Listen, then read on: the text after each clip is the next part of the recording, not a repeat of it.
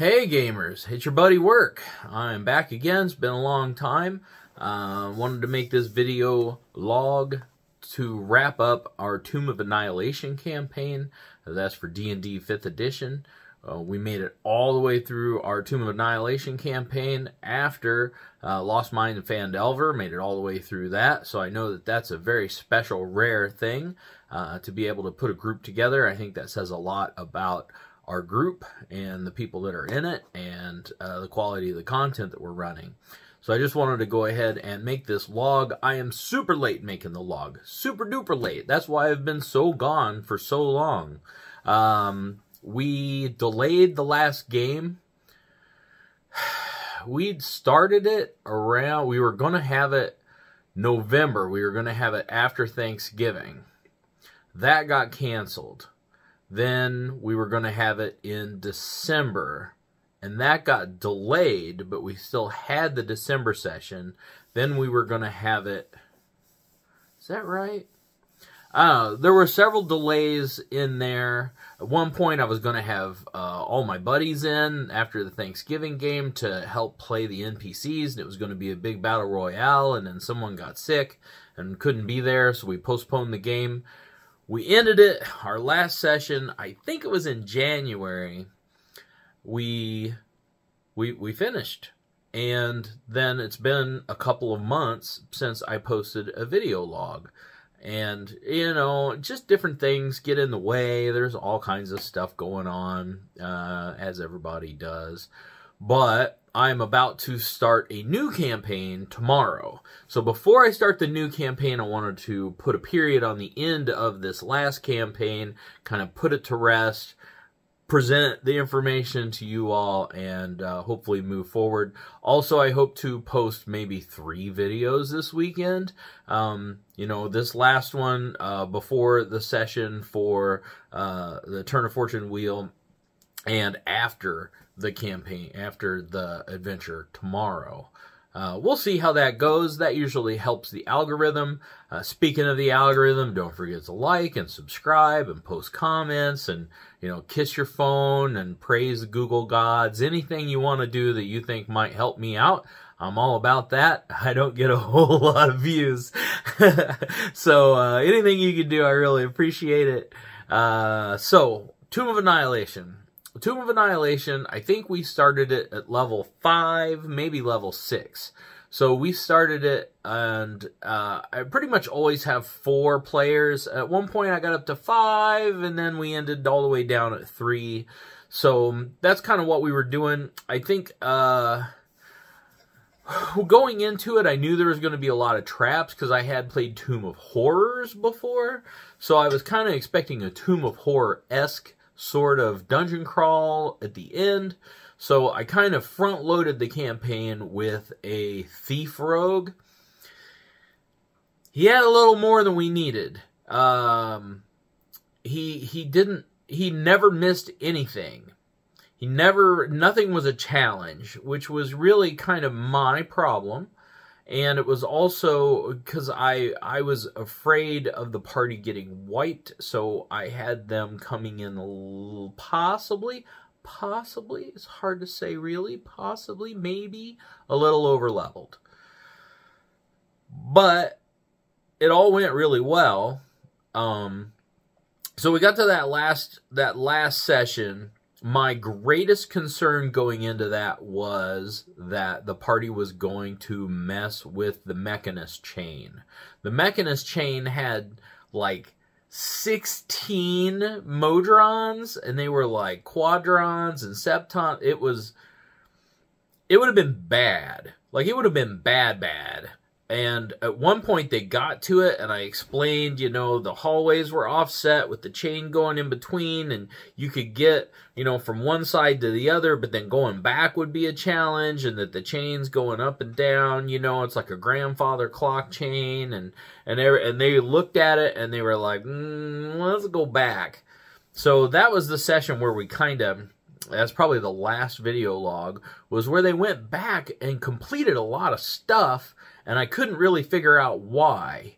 And I think they were just hoping for something that would make it all make sense, or something that would tell them they were done, or something that would tell them they were prepared. Like like they needed a sign, like they wanted something, and there really wasn't anything.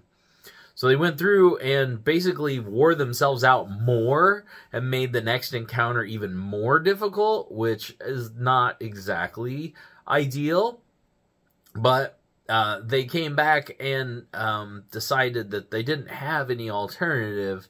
They had to go down and deal with the hags because they couldn't rest anymore. They exhausted all of those opportunities.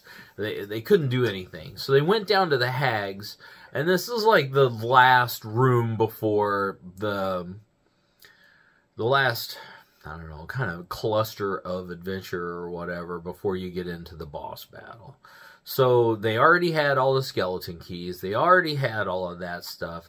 They go into that room, and at one point, whenever I was going to have different friends come in and play the NPCs, one of those was Nick, who was a player when we were in Port Nyanzaru. He was playing a wizard named Wayne. We had some great moments with him. That was really good. Those 2 sessions are why I recommended him for the other group, and we're having fun over there. So Nick was able to play like the Sunday after Thanksgiving, and I was very excited to have Nick in, so I put the wizard in the hag's cage. So I just put the wizard in there like on death's door, like the actual wizard, like not a clone of him or a simulacra, but like actually Wayne, beat up Wayne was in the cage. They talked to the creepy dolls. They actually liked the creepy dolls. The creepy dolls liked them. They did all of the rooms. I think it's 6. They did the 6 rooms to unlock the skeleton door, you know, of all the shapes to open up the key slots. And before they opened the door, they were attacked by the hags. At one point, the doll that can make you ethereal made, I don't remember now, made someone ethereal. I think it was the barbarian. Made them ethereal, and they could see the hags all like huddled in the corner. Like they were all like super creepy Blair Witch huddled in the corner, like waiting for them, waiting for something. And they didn't do anything with them. They used the etherealness. They actually kind of figured out my weird world's etherealness and the ethereal plane and kind of how it works, and got to play with that. That was kind of neat. Then they got, like, they used that a couple of times to help with the challenges. They got all of the challenges done. And then whenever it was time to open up the gate, they while they were opening the gate, they got ambushed by the hags. So the hag fight, I had decided, because again I had a long time to prepare for this fight, I had decided that the hags wouldn't utilize the most effective tactics. I decided that the hags, despite being incredible outer planar monsters, were not going to face the party at their maximum potential. So the way that I did that was I sort of had them fight in waves. I didn't really have them focus fire. I used their original spell list. I didn't change their spell list at all. The one thing I did with the party focus fire and kind of brought down one hag pretty quick. And then I had the one hag cast haste on another one, and they were doing their thing, and the party had the hag that was concentrating on haste somewhat cornered, and she dropped the haste concentration, so that exhausted the other hag, which gave the party some advantage, and they did a pretty good job. I think maybe one character went down, and they were able to get them back up pretty quickly. So once the hags were killed, they were able to rest. The party rested, they prepared, they attuned, they did anything and everything that they had been waiting to do for sessions, sessions after sessions. So they were very, very primed and ready to go. They open the skeleton door, they go down, they see the whole scene with the Atropal. So at this time, we have our 3 players, and the 3 players' characters were Uriel the Rogue Thief. We had Alicia was playing Stemma, who was a Drow Druid, Circle of the Stars, and Gabe, who was playing Tien, who was a Orc Barbarian. So we had, those were the 3 main characters, but then we had 3 NPCs. So we had the human wizard Wayne, we had Lucanu, the human, the Amawan champion, and then we had another. Oh, it was the guy that ghosted us. We were playing his Dragonborn sorcerer. So we had 6 characters actually going in there, even though it was played by 3 players. So everybody was playing 2 players, like their main player and then just an NPC. So they go in there. Wayne didn't have his full spell book, so he was kind of handicapped. But we go in there. No, that's not right. There was another character. I had Wayne bow out because he didn't have spells. There was another, like a fighter type of some kind. Man, it's been a long time. It's been a long time since we've played that. I mean, it's been a couple of months at this point. It's the middle of March right now, going into late March. It's actually spring. Can't tell it. We got 6 inches of snow this weekend. Gotta love West Michigan. So yeah, there was another character. Man, I don't remember it. So we had the Dragonborn sorcerer, Lucanu, and somebody else. I think they were like a fighter type or something. So they go in there. They see the 3 adamantine pillars with the I-beams going out, connecting to the soul catcher, right? The soul catcher's there. That's the whole thing's the soulmonger. You got the Atropal. It's connected to it with an umbilicus. It's like this whole thing. I built. I got one of my daughter's dolls. It was like a little doll with a giant head, and I'm like, that's the Atropal. So we had that. I took masking tape and like folded it over and folded it over and folded it over. And those were like the tentacles that were attached to the soulmonger that it used to defend itself. Like I had it all drawn out. It was good. They came in. They started fighting. The first thing... Oh, Bo. That's who I'm forgetting. Bo. So Dayton's character, Bo. So we had 2... characters that were left behind by players that went on to greater things, and actual NPC Lucanu that we got out of the mirror of life trapping or whatever it was. So Bo, who everybody loves Bo. Bo's been there the whole time. He's a cleric of Jurgle, the death god. So he's a death cleric, trying to kill the soulmonger and fix the death curse, right? He's been sent on a mission from God. He's the chosen of his God that walks Faroon. So he and Uriel, the rogue, those were the I had at the beginning of Tomb of Annihilation. Bo went and found Uriel and was like, my God told me to find you because we have to do something. We're going to save the world. So whenever they went in there, having rested, and Gabe was playing Bo, and as soon as he saw this twisted, dead, kind of zombie-looking, giant fetus thing, he was like, divine, what is this? Divine intervention. So he had divine intervention in his pocket this whole time. He got to a high enough level that he had divine intervention, and he was like, Jurgle, this is what you've sent me for. This is why we're here. I beg of you, please, please judge this abomination and inter it into like the death that it correctly deserves or whatever. Basically, like did what Jurgle's supposed to do. So I'm like, okay, what the fuck am I gonna do with this? So I said that it like 3 disintegration rays came out of Bo's hand or Bo's holy symbol and zapped the Atropal.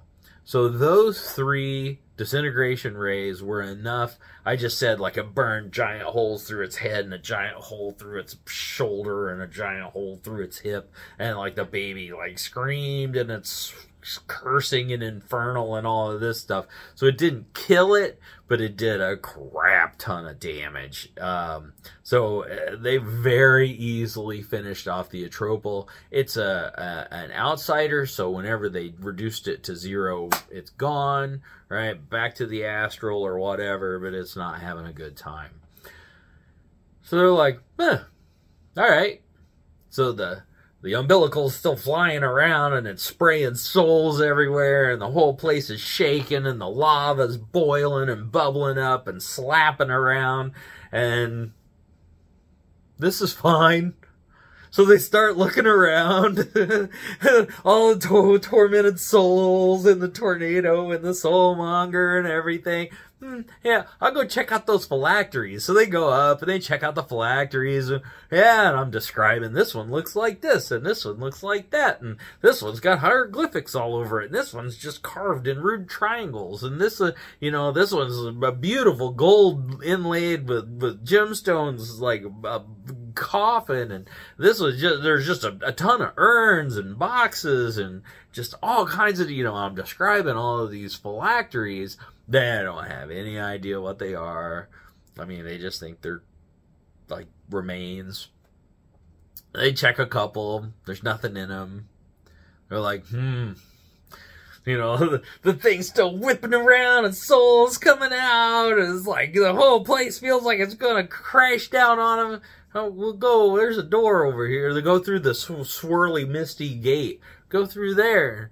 The whole place is still rumbling and trembling and everything. And, oh, what's back here? They go back and they find all the Nothics, and they remember at least one or two of them remember what the Nothics are, because they were in Lost Mine of Phandelver. There was a Nothic, so they see the Nothic. He's like, "Fuck, I hate these guys."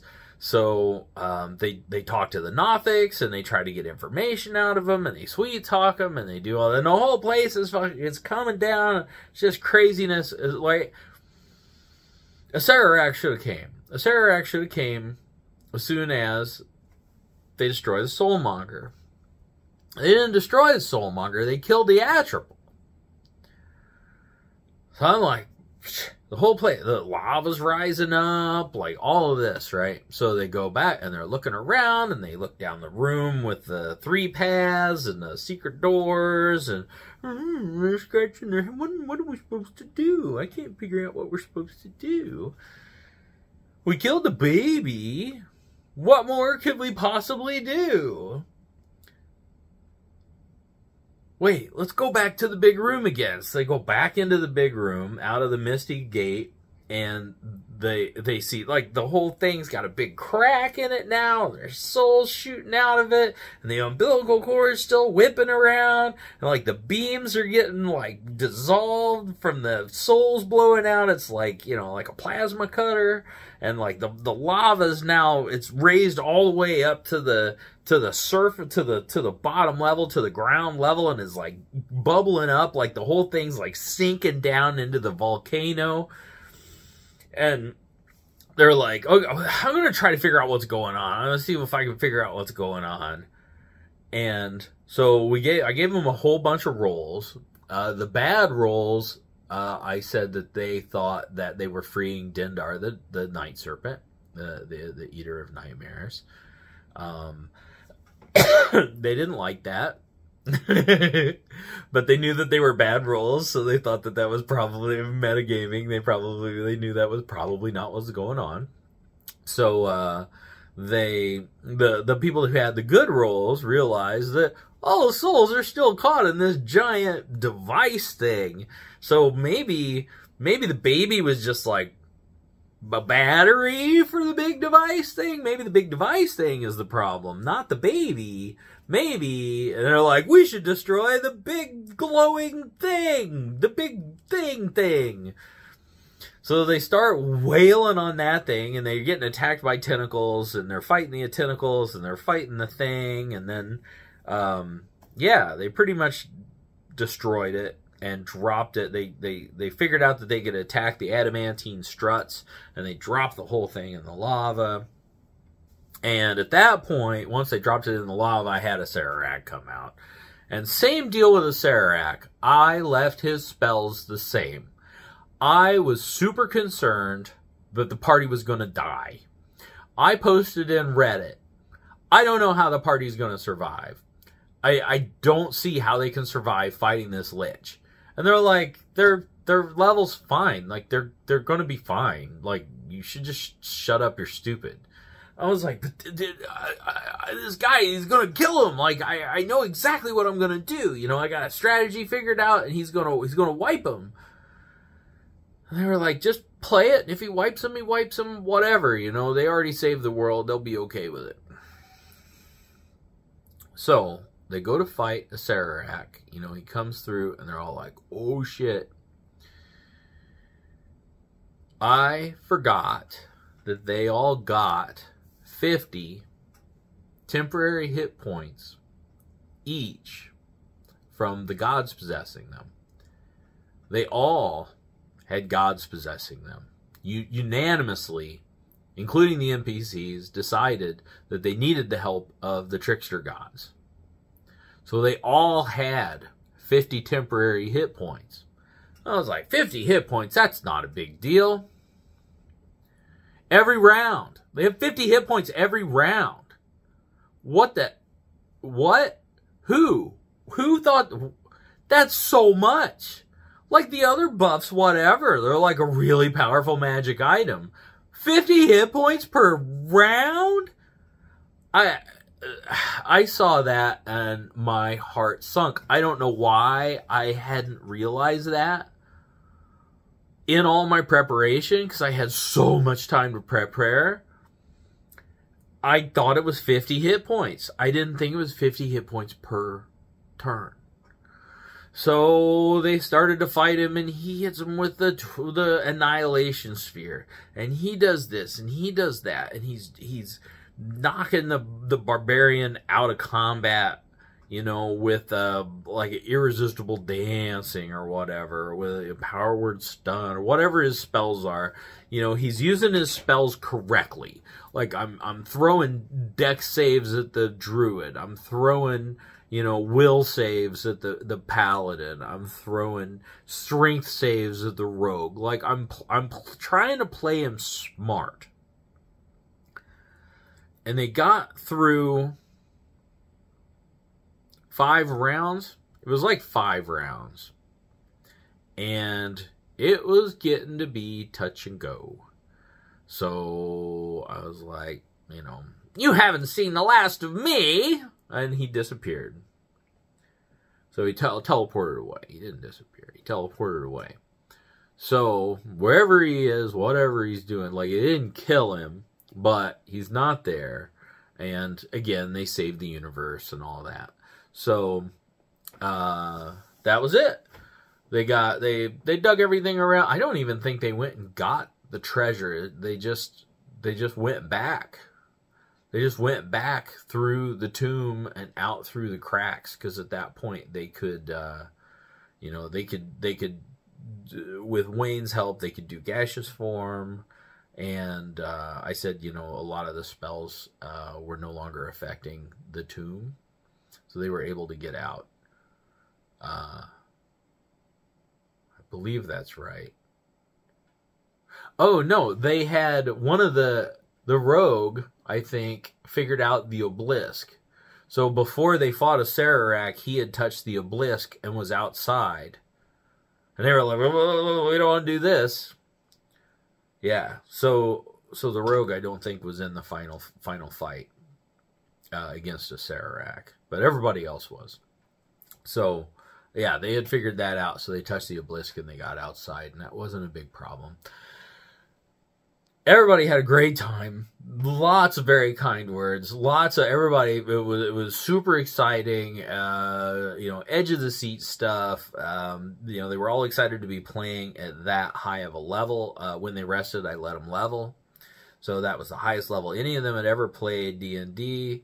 They thought it was great. We finished exactly on time. Like, everything went off without a hitch. It was really great. It was really great. Okay, so that's the whole session. Now, pros and cons of Tomb of Annihilation. Tomb of Annihilation is kind of long. All right, you basically have 3 parts. You have Portnoy and Zaru and looking for help. You have the jungle and the hex crawl and like all the different little side adventures.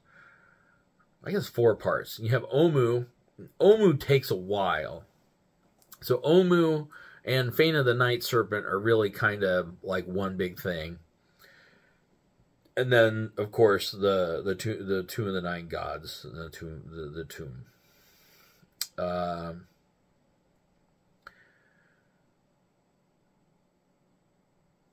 Zaru was the hardest because it was very sandboxy. I felt like I prepared pretty well, and several times I was still seat of the pants. The Hex Crawl, I used the DM Guild supplement, the DM's Companion, I think it was called. It was great. I skipped a couple of days here and there I didn't necessarily like, but all in all, it really got into the campaign setting. It really told a lot of the story and the history. My players chose side quests that did tell the story, and they were able to find their way to Omu and get the boons that they needed to be successful. It went really well. I think the jungle can be a problem for a lot of people. I think a lot of DMs, for whatever reason, want to get through it quickly, or I don't know. A lot of the stuff I see online, people don't necessarily like the jungle, and my group really liked the jungle. We had a druid, and then we had 2 druids. We had a lot of guides. Maybe that was our saving grace. So we had like 4 guides, 5 guides. So between the 5 guides and our rogue and a druid in the party, we were doing great. They were never at a loss for food or water. They never had any trouble with the environment itself. The only one that was wearing any armor was Uriel the elf, who I said had elven chain. That was kind of like one of his, like whenever we very first started, when I very first made the character, that was one of the things that I gave him, because I explained it in backstory. And then the other one who had armor was Bo the cleric, who had like artifact armor for being the chosen one of Jurgle. So I said, it's made out of bone. It's made out of bones. So he didn't need to worry about it getting hot and all of the other problems that you have. So those are the only guys wearing armor. Everybody else was armorless or, wearing robes and stuff. So we didn't have any of those difficulties. Again, with so many guides and the characters rolling for navigation and survival, we only had like one time we took a misstep. All the other times we basically beelined from one point to the next. They would find out about a point and head there, and then they would find out about another point and head there. Like the guides wanted to go to their individual places. The one guides wanted to go to Flamefinger to get the mask, and then the other guides wanted to go to Needlebones to get the treasure, and then it was like they were all kind of going different places. They loved Eku. I had tied in the backstory of the druid with the little Vegapygmy to the barbarian. So they liked him, even though he was a difficult character. Everything went really well with the jungle, as far as I was concerned. It could have been a little more difficult. The only thing they had trouble with was like the stone golem on the bridge. There was the ooh-ooh-ah-ah or the mwahaha bridge. That was the only thing that like they got really close to getting murped. But beyond that, I mean, it was going really well. So then you get to Omu.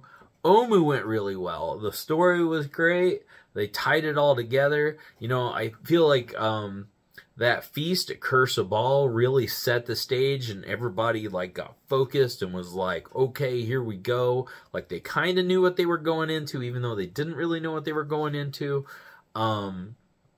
It went really well. Fate of the Night Serpent, kind of hand-waved that. They freed some slaves. They did some good stuff. They saw like an abomination of a unholy temple, and they're like, fuck this, let's just go threaten the big guy and see if he'll just let us do our thing. It was, there could have been more politics and intrigue, and like there could have been stuff happening in there, or it could have been like a huge fight and wave after wave, and they're holding back these waves and trying to fight their way in. Like it could have went different ways, and it would have been a lot of fun. But I feel like the way that we did it was a lot of fun, and it gave Dayton, who was playing Bo the Cleric, like probably his best shining moment. I wish that the player Dayton could have been here for that last fight, because that was like, that's... how do you do better as a cleric? How do you do better as a cleric of the Death God who's been sent on a holy mission to beg for help from your god to complete the mission and then get it? Like, I wish he could have been here for that. So that was the character's crowning achievement, but I feel like the player's crowning achievement was confronting Ras Nasi and getting the cube from him. Then you get into the Tomb of the Nine Gods. We got into there.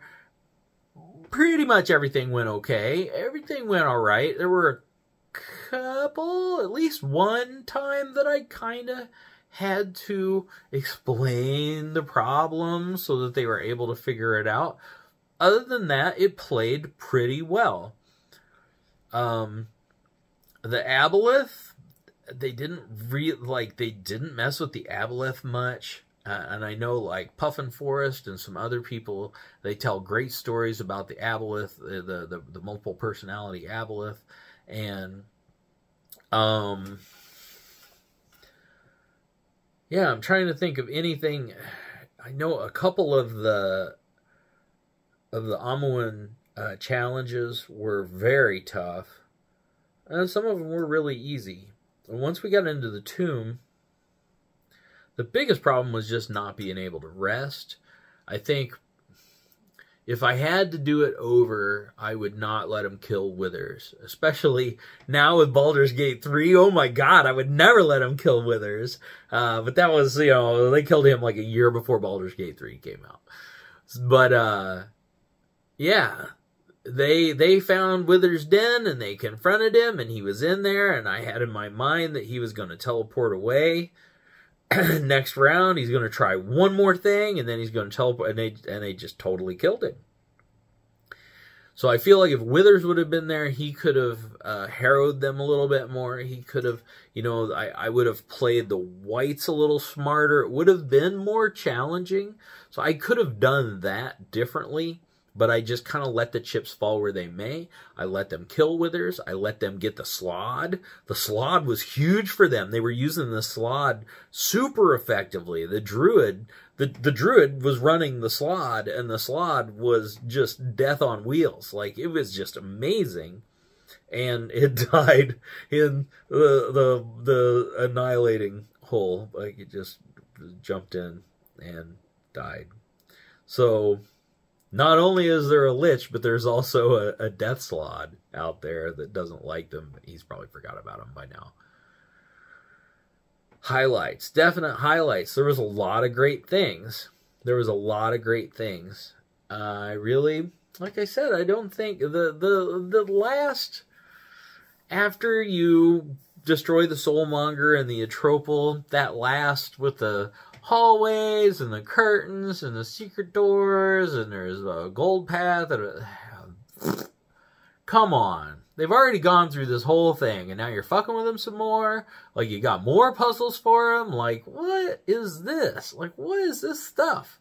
Why would he have this on the other side of the thing he's protecting? Like, it doesn't make sense. Like, if anything, he would just have a giant trap that he never went in there, right? Like, he would have the Nothics and the altar and all of that stuff, and then beyond that, it just killed you. Right? I mean, why would you have these traps and the treasures and the different, like, none of that made any sense to me. So I guess that's probably the one thing. It just seemed, you know, a hat on a hat. Like, they just said, oh, in case you wanted to do some more stupid, non-intuitive tricks and traps and rooms and stuff you don't need. I don't know. At that point, they had killed everything. They should have went in there and been congratulated and then, you know, been able to get back out, which is what I basically had my characters do, my players do. But overall, great adventure, great experience. Now I'm going to, well, we got to the end and I said, you know, what do we want to do? Do we want to keep playing? Do we want to start a new campaign? Like, I can do stuff for these characters and go from here. I can make like a homebrew. I can do everything from scratch. You know, as long as we're still in D&D, I have multiple adventures that I've run before in previous editions that I can update. Or, you know, I just bought Planescape. Do we want to play Planescape? And they were like, Planescape, Planescape, Planescape. So we're going to play the quest from Planescape. And we took a couple months off so I could prepare for that. So we're going to play that tomorrow. Yeah, I'm going to talk more about that in another video. But Tomb of Annihilation, good stuff. Very fun. Very good time. I see why a lot of people said it's the best published adventure, even though I've only played like 4 or 5 different published adventures for 5th edition. But I was really happy with it. Like I said, not a whole lot of negative notes. Not a whole lot of bad stuff. Mostly all good stuff. And, yeah, I think that's about all I got. I'm going to turn around and record another video about the setup for this next campaign. So, till next time, till you just, you know, click next or whatever. Workshop, your D&D buddy, and game on.